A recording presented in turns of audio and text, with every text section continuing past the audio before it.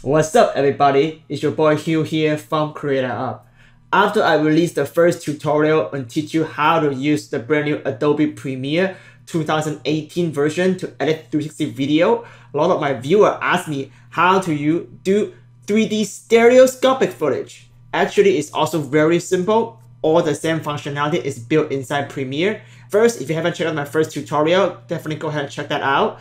And if you already went through that tutorial and you want to learn how to do the same workflow for stereoscopic footage, which is 3D footage, let's dive right in. Okay, so here we have a piece of footage, which is a top and bottom stereoscopic footage. First, let's look at how to actually view this. Again, you can always view this on a VR headset by Oculus Rift, but again, you can quickly preview it in the brand new Premiere 3D view window. If you click that, you see that I have the 2:1 ratio, but also you see the 3D disparity right here, the cyan and the red.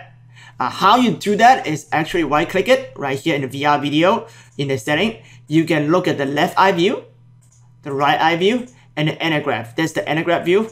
So it depends what you want to view it. Sometimes if you don't want to view the anagraph, I'll just look at the left eye, but I still see the stereoscopic footage. If you turn it back, see it's a top and bottom.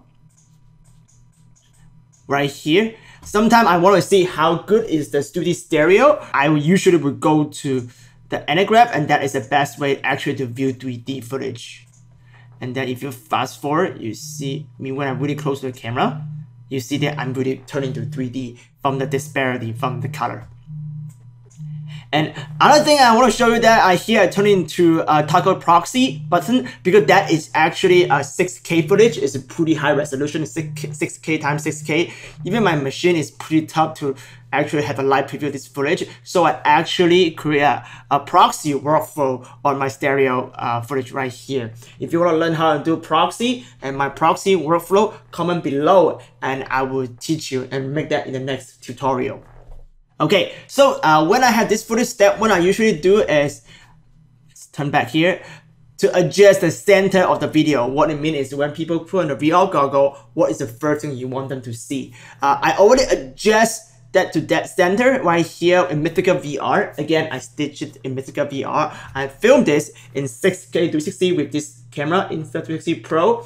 But again, I really want to like make the 3D look better, so I actually create the stitch and stereo effect in Mythical VR. And if you want to learn that, again, check out this tutorial right here and I'll teach you how to achieve perfect stitching with stereoscopic footage. After you stitch from Mythical, import the footage. First two I usually do is drop in a VR rotation sphere on the video.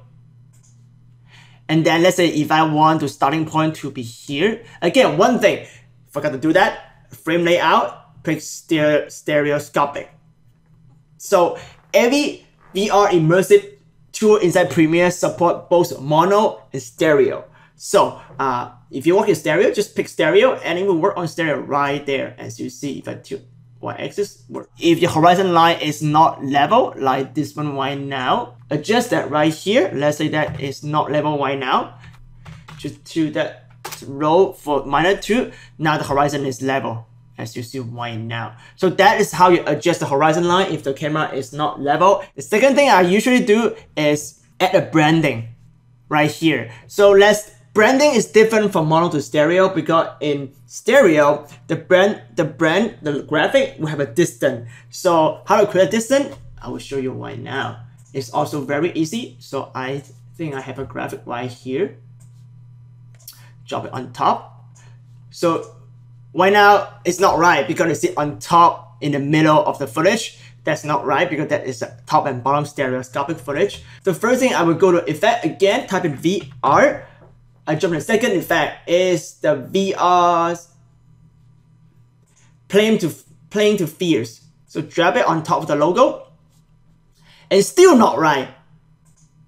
I'll show you why. Because right now, the effect thinks this logo is in a monoscopical footage, but it's not. This is stereoscopic footage. So you need to tell the effect VR plane to sphere is stereo. But if you put stereo, now the logo put in the correct position right now in the middle. It's too big, so let's put it smaller. But again, let's turn on the VR view to see how it looks. So as you see, first, actually, I want to adjust the center back. So let me remove the via rotate sphere. So right now it's in the centers. And now the logo is right in the center of the first frame. But as you see that, the logo right now is flat. That's like, because right now, again, I'll show you, I am on the anagraph. I'm on the anagraph view. The logo, because there's no disparity, meaning that the logo right now is in the flat surface. So as far as the background. So right now the logo look like in the VR headset look like it's from the background. That's not right, because I want the logo to be really close, at least the same distance as this like case right here. So I need to add in the 3D disparity. So you can easily do that with the effect control. Just go ahead and pick that. In here, you have stereo disparity, and then you can add disparity right there. As you see, if you try to move it, you create disparity just like this one. So now the logo have like pretty strong disparity. Actually have 3. If you put it in a VR headset, it look like it's actually closer than the case, that's what I want, because the logo should be really close in a 2D environment, and then everything is in the background. So if you're in a Z space, in a vertical space, logo first, the case, and then me. If you want to make it even cooler, you can actually add some animation. So let's say that the logo come from really far. So in here, I will keyframe it. So the first frame, there's no disparity. The logo should be pretty far away, so I also make it super small in the Z space, maybe like 5. Right there, see in the background with me right there in the footage. And then at the end, I want a logo come with me. Probably move a little bit faster. So we'll add 4. But again, that would not sell the effect, because when anything come in the Z space, they also getting bigger and bigger. So you should also go back here, keyframe to scale. And then in here, you can make it like 30% and go all the way to the viewer. So when you play it,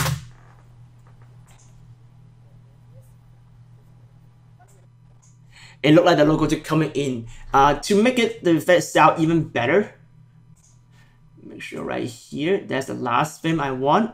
Just trim the footage. And I want to fade out just at the end of cloud dissolve. And then if you just have a quick RAM preview, it's what the final result look like.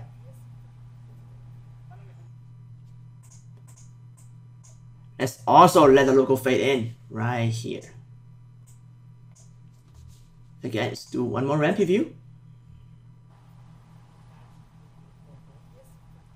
So as you see right here, so the logo will zoom in from really far away, all the way with me, pass through me, and go through the audience. And disparity just getting bigger and bigger because the logo getting closer and closer, and also getting bigger and bigger. So sell this effect that the logo is moved in the Z space. That's how you do logo in 2D environment inside a Z space without going to After Effects, just within Premiere.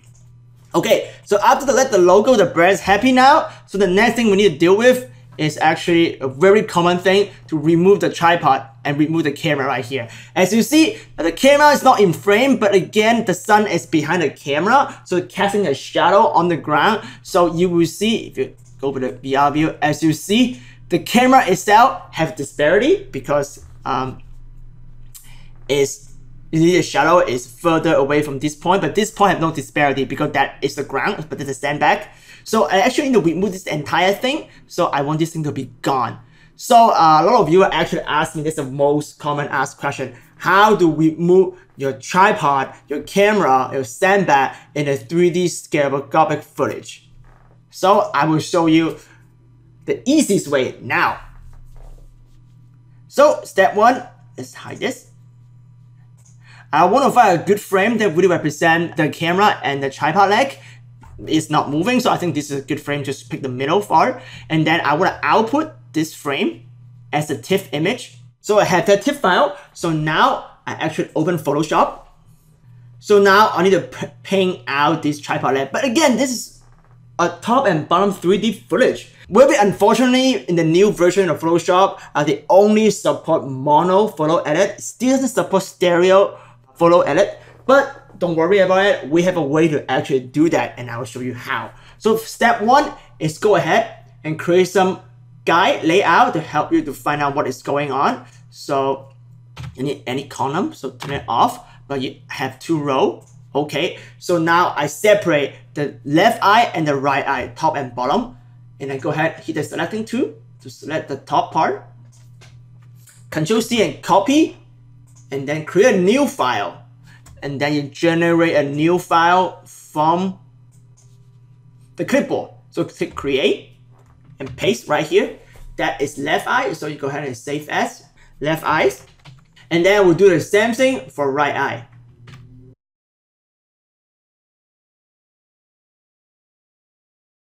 Okay, now we have left eye and right eye separated. Now let's go ahead and go on left eye, and now this is just a simple monoscopic footage, not stereo anymore. So we can actually leverage the Photoshop, the brand new vehicle panorama. Again, if I want to learn more how to use the new vehicle panorama to edit, check out this tutorial right here and go through detailed step by step how to use that. Leverage this new feature to how to improve your existing photos. Pick the new panorama layer from selected layers. Go ahead. You can remove the background layer. So here is the most important step. I want to create a non-destructive workflow. So before I even do anything on this footage, go ahead and double click the vehicle map right here, double click on it. And actually go back to the vehicle map. And here is layer 14, it's a smart object inside Photoshop. The one thing you need to do is right here, go ahead and click and create a new layer. And that is what I need to do. Just for organization purpose, I can rename this layer. So that would be the layer to paint out the tripod leg. So that's all you need to do. Go ahead and close this. We'll ask you to save. Say yes, save it.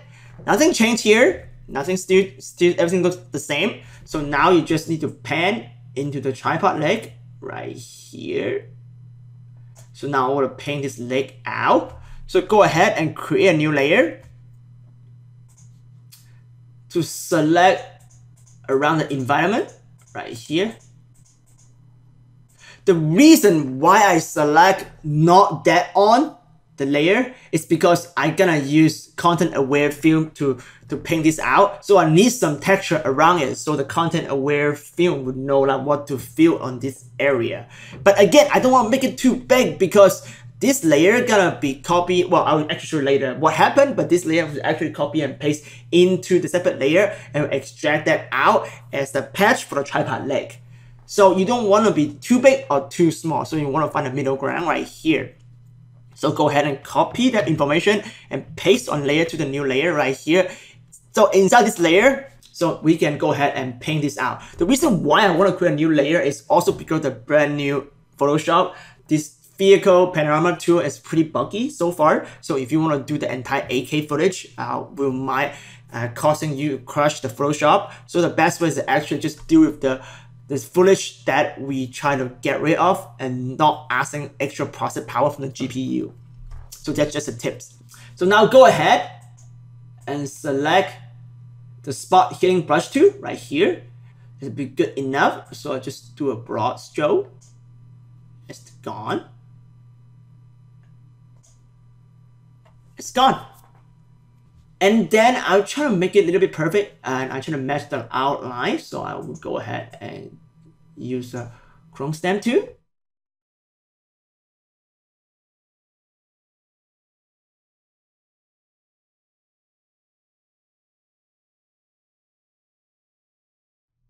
Okay, good enough. We're not trying to get perfect. But now that is, the tripod is gone. And then, before you move, remember the merge layer, so right click here. Merge down to merge layer down in here. And now go ahead and double click the vehicle map again. And see the tripod is gone right here. And the bottom part is gone, but where is it? Actually, it actually created a layer on top of it to cover this layer. See that? That's why it's so important you create a brand new layer to create a non-destructive workflow. So that is the information you need to paint out the tripod leg. And that is what we need in Premiere. So just go ahead and select this layer, Control C to copy it, and go back to the tripod leg tiff file right here, the first one, create a new layer, and paste in that layer and then drag it. That is the top part to cover the top part of the tripod leg. So now the top part of the tripod is gone. And then we still have the bottom part, so we're gonna repeat the same process in the right eye. In here, go ahead and remove the bottom layer.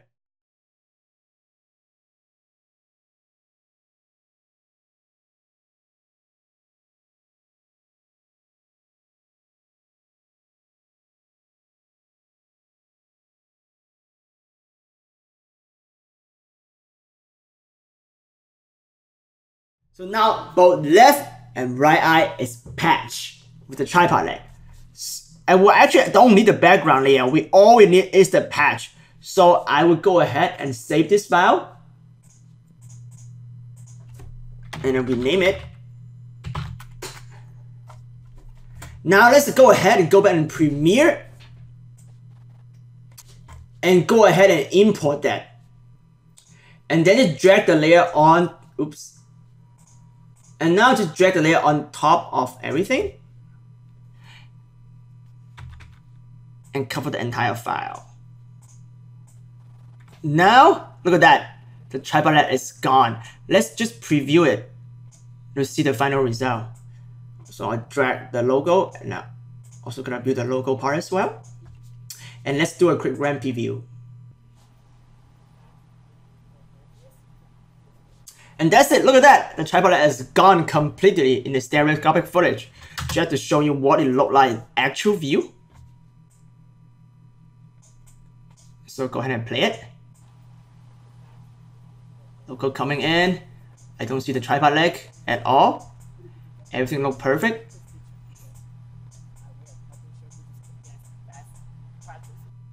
Look at that.